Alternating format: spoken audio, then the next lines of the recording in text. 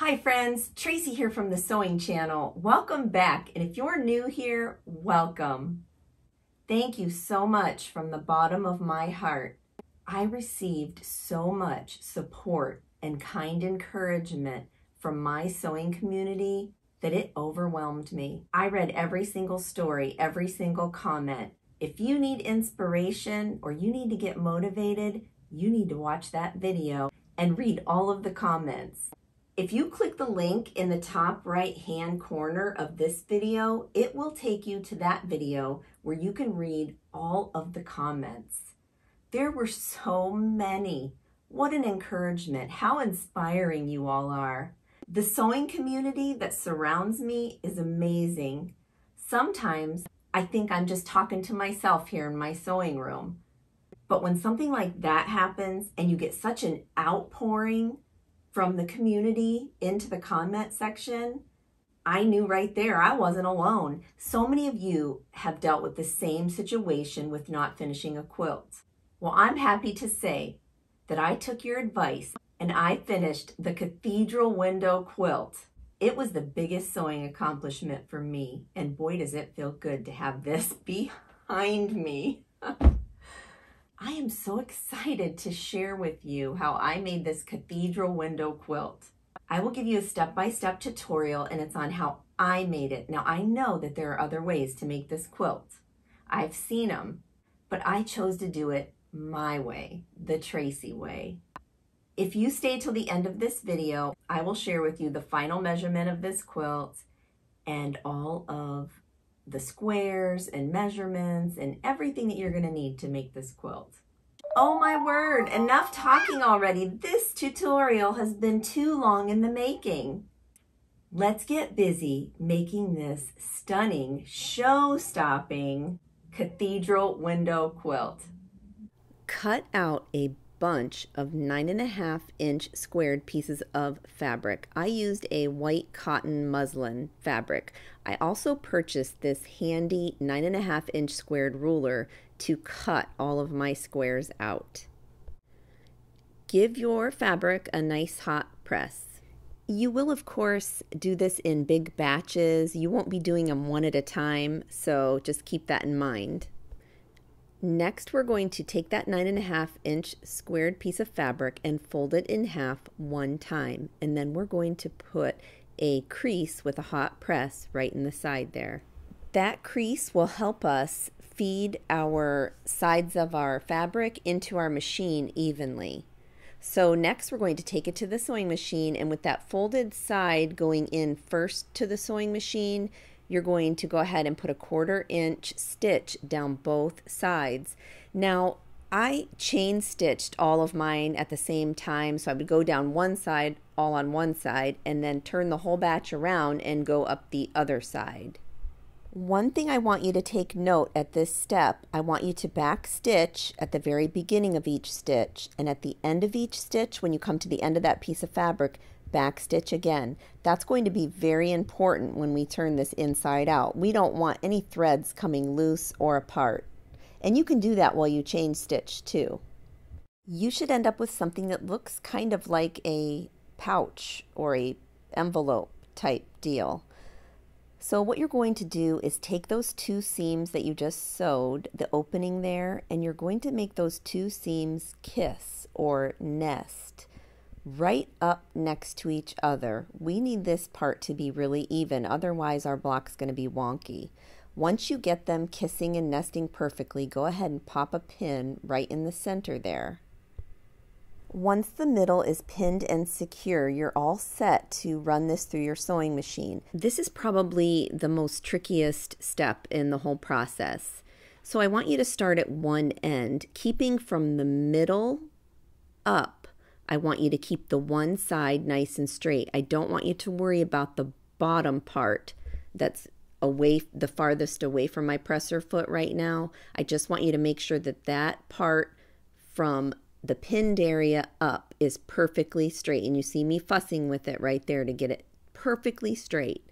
Then I'm going to lift my presser foot up and I'm going to do a 1/4-inch seam all the way down just past that middle area. Meanwhile, don't worry about what is on the other side of that pin. Just focus on this very first part before you get to the pin. When you start on that edge, you also need to backstitch.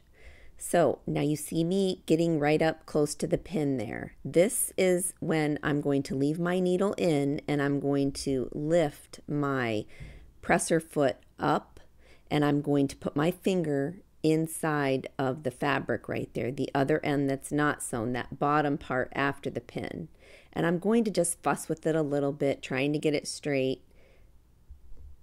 Now I'm just focusing on everything after that pinned area. I'm even pulling away from the top portion and pulling more toward me on that bottom portion because I want a nice straight stitch here. So I'm going to hold my finger down, my index finger of my right hand there, and I'm going to feed it through. I'm going to go in about an inch after that middle area, and I'm going to stop and backstitch and cut my threads and lift my needle up and take my piece out. This is what you should have so far, just 1 inch or so after that middle pinned area. Now we need to finish sewing the rest of this area. So what I'm going to do is just show you here 2 inches after you made that stop and you pulled your piece out, that 2 inches right there, we're going to leave that open because that's going to be where we turn our work. So you're going to want to go about 2 inches down from where you just stopped and backstitched, and you're going to sew straight down 1/4 inch just past that to the very end, and then you're going to backstitch at the end of that as well. You should have a tiny area that has no stitching on it, like I'm showing you right there. There's a little like hole, so to speak, and that's where we're going to turn our work. Just before we turn it, this is what you should have so far. It's like a little puffy square kind of thing. It's kind of weird looking, really. And there's the hole right there that we left open. We didn't stitch right there, and everything is backstitched all on this entire piece. You backstitch on everything because we don't want anything to fall apart. So now I'm going to take it and put it right side out. And I do utilize a pokey tool, so if you have like a stick or something that's kind of blunt, not real sharp, and you're going to poke out all 4 corners of this block. Once all the corners are nicely poked out, you should have something that looks just like this. I want you to take note in the center, that nice X area right there. It's nice and crisscross. That tells me I'm going to have a nice, pretty straight block. Now take note on the area right there, the opening that we left open. I leave that open. Now I know a lot of you might say, no, you need to sew that. Well, some do, and you can if you want, but I don't, because it's hidden and never to be seen again. I backstitched and it's okay, trust me. So I'm going to give this a nice hot press and make sure that everything is nice and creased. Now I don't want to pull and yank on the fabric, of course. I just want to nicely press it down. Once everything is nice and pressed, you're going to take all 4 corners and you're going to meet them in the center, just like you see me doing here. And usually how I did it, I put 3 down on the right, gave it a good little press, and then I added the other one in and then pressed them all together, front and back.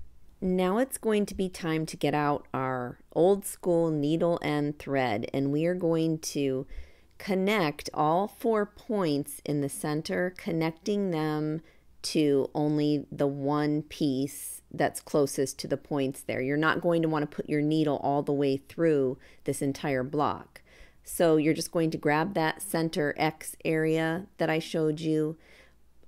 You can knot it there, however you do it, but you're just going to connect all 4 of these points together by hand stitching. And when we would take trips, I would do this part, or if I was watching television, I would just have a big stack of these and just, you know, hand tack them down. It was kind of nice to have a hand project where I wasn't actually in the sewing room. So I know some actually do sew it down with their sewing machine, but I didn't like the end result of it coming through onto both sides of the fabric. So that's why I ended up choosing to hand sew this portion.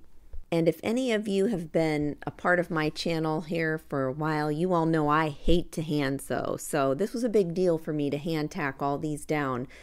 I mean, all like millions of pieces is what it felt like, seriously. This is what it should look like after everything is nice and secure and all tacked down. You should be able to stick your finger, just like you see me do, right through to the other side, but yet still being tacked to the center of that fabric. Now we're going to give it a nice hot press. Here are 6 of those pieces all hand tacked down and ready to go. This is what I consider one entire block. 6 of these tiny 9.5-inch squared pieces that we started with, all of them together will be one block in the end. The next step is to zigzag stitch the top row together and then the bottom row, and then add row 1 and 2 together. Before you do that though, you should really audition your zigzag stitch so you don't mess it up, because it will be seen on the back of your quilt. Here I'm showing you on this scrap piece of fabric the different zigzags that I auditioned. I ended up picking the one on the bottom, but in my initial quilt I actually picked a more scant zigzag. Once you figure out what you like, then you're going to butt these 2 pieces up as close as you can together, following the guide on the middle of your presser foot to help you. You're going to zigzag straight down on these 2 pieces. Be sure to backstitch at the beginning and backstitch at the end of this block. One of the main reasons why I really did like this technique as opposed to the traditional way of attaching them is because, as you can see here, as I come to the end of attaching these 2 blocks right there at the end, I can literally pull one side more if I need more within that stitch, or less. It made my blocks more predictably even, if I can say that. Now you're going to attach the 3rd one in the row onto the 2 that you just did.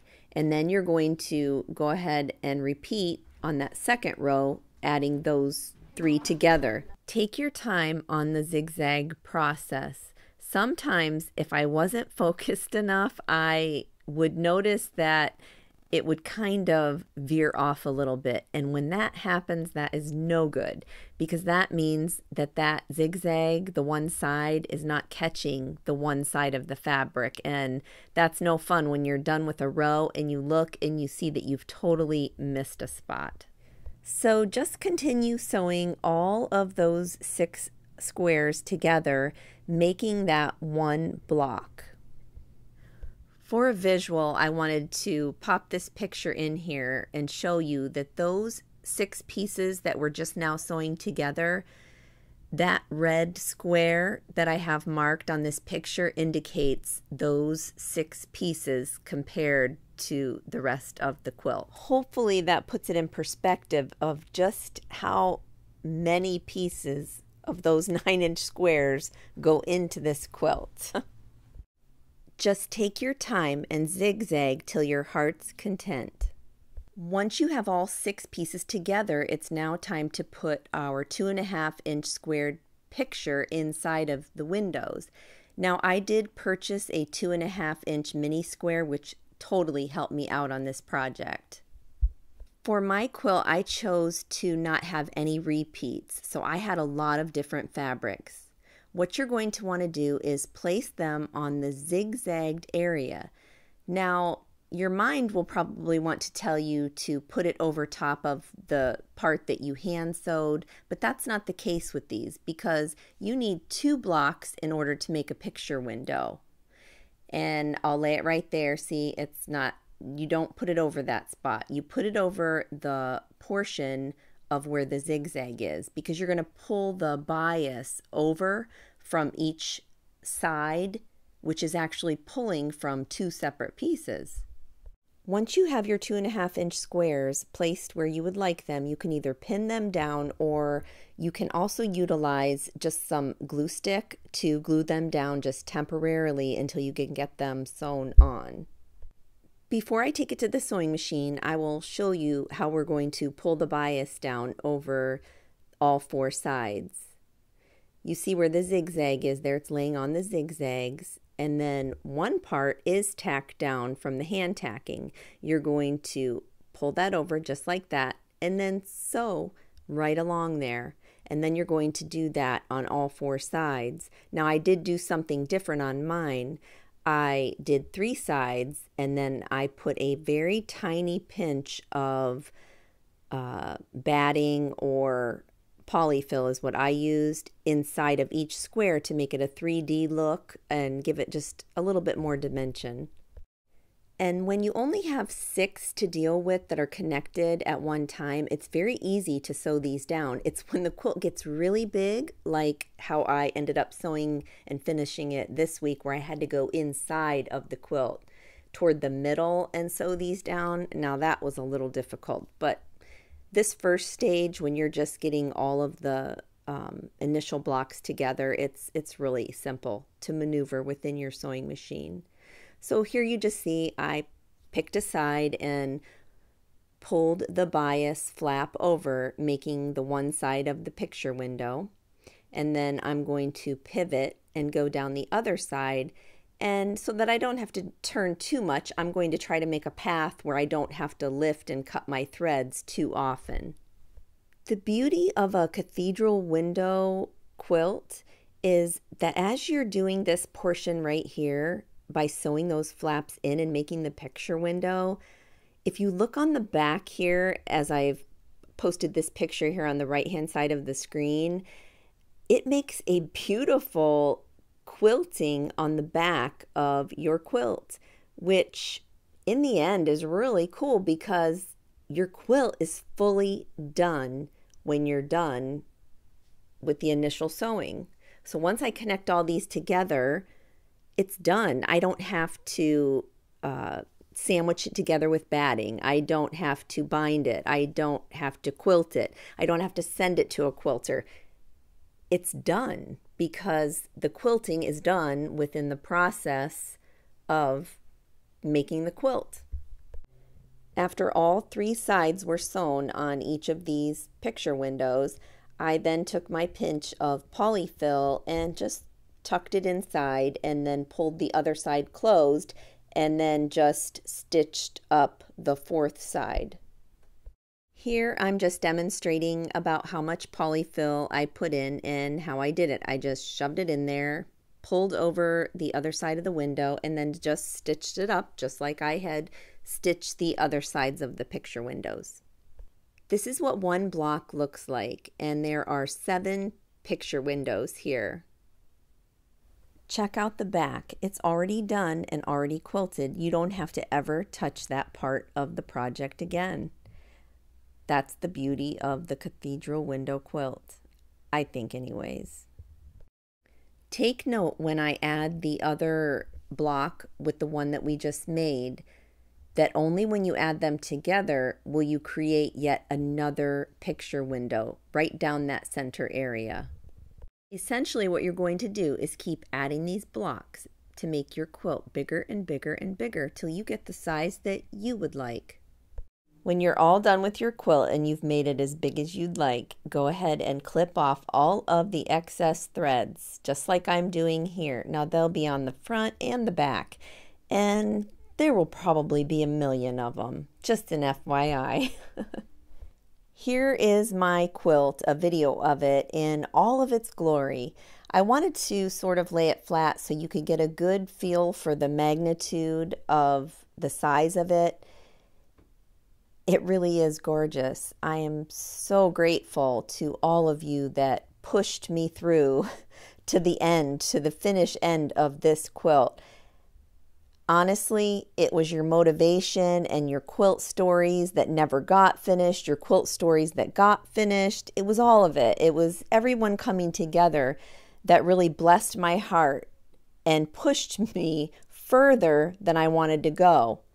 But I'm so glad you did, and I'm so grateful, and I'm so thankful for this sewing community. I really am. To make the size quilt that I made for my daughter and my new son-in-law, you will need 360 9.5-inch squares of muslin. That's approximately 30 or 40 yards. Oh yeah, it's a lot. It's a heavy quilt. You will also need 360 2.5-inch pieces of fabric for your picture windows. You don't have to use all different like I did. You could use a theme or something like that. It's up to you. One last note on how I finished off the corners and all of the sides. All I did was pull back without having any of the pictures on the corners or the sides, just like I did when I went around the picture windows as if that picture was in there. And it finished off beautifully. If you found any value in my video tutorial today, please consider supporting this channel by just subscribing. That's it. That's all you have to do. And I sure would appreciate it. Until next time on the Sewing Channel, take care.